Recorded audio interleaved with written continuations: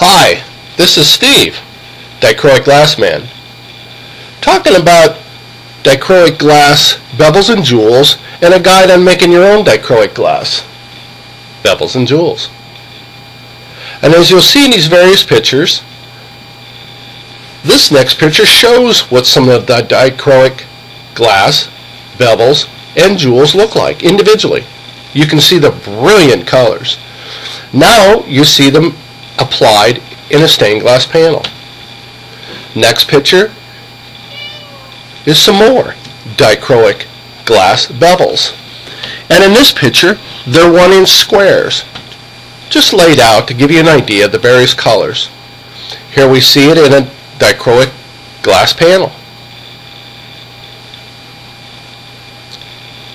Here again, dichroic glass faceted jewels in various colors. There's all kinds of applications. Here we see dichroic hummingbird and some various bevels and some jewels at the top. Here's another layout of some various dichroic glass applications. That would make a marvelous panel.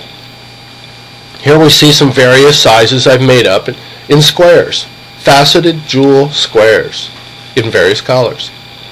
Here's a jewel embedded in a panel.